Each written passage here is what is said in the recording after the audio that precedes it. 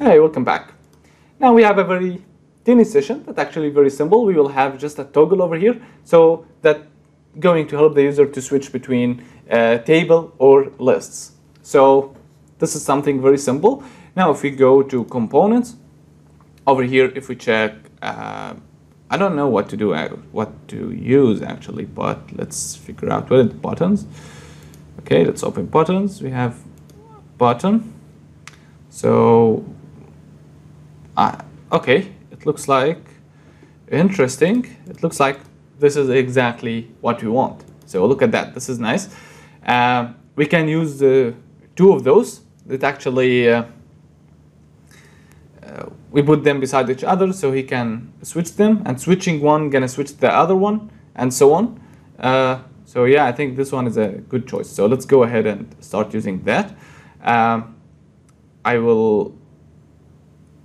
Yeah, let's go ahead to the. I will close the plans table, close the card, close all the stuff, and now we should be over here. So here we have a two. Let's bring this one to save some time. But this one is going to change the icon, which actually is something that we don't want to use. I think if we use the normal icon button is going to be better for us. So we just disable and enable it. We don't need to use two icons. I think this one is more than enough. So I will take this, then I will put it over here. And for the icon, let's see, do we have a table icon? Table view. Yeah, that's nice. This is a table view. And let me remove this one from over here, and I will add another button. You can use Ctrl-D to duplicate actually the same line. So this is the table view, and this one is the card. SD card, SIM card. Let's try to use grid. Is there anything called the grid? Grid view. Interesting. So grid view or table view. So this is interesting actually. I liked it. So we have all the stuff that we need. Now I will go to the code behind file. I will open up this one, and I will create two basic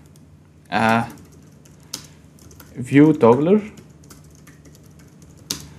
So private pool is list enabled,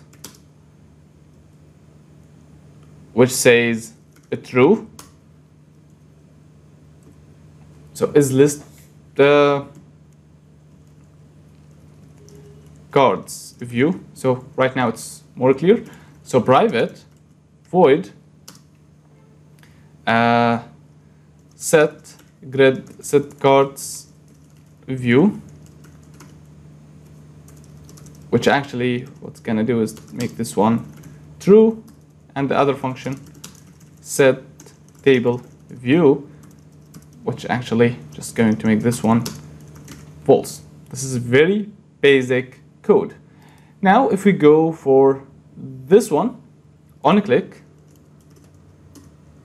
set table view, and for this one, on click, we are going to set cards view, and I will tab over here.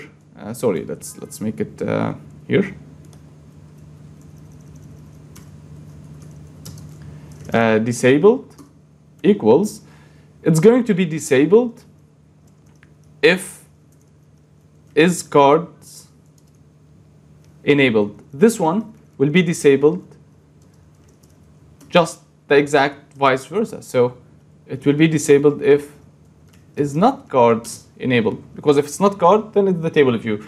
In case you have multiple views, because here we have only two, so we use the cards at the default one. But in case you have multiple views, you can use enum for that, or you can use string values or whatever. But this is a very easy and straightforward process. So let's save the code over here, and because I'm running watch run in the background, it's going to be build and automatically going to reflect that. Let's see if it's going to work well. But yeah, we haven't switched the views yet. But let's see if the buttons is working at least. So here we go, it's switching. Okay, great. This is list and this is data table. Awesome. They are switching very fine.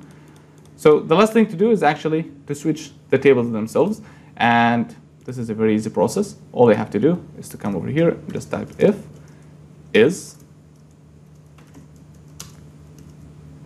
cards enable, else. So in this case, show this one over here.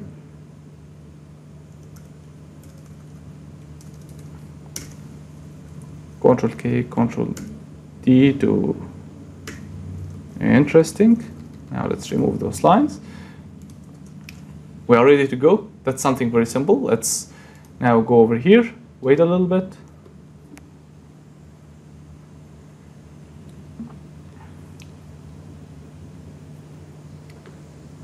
And what you're gonna see, oh, that's amazing.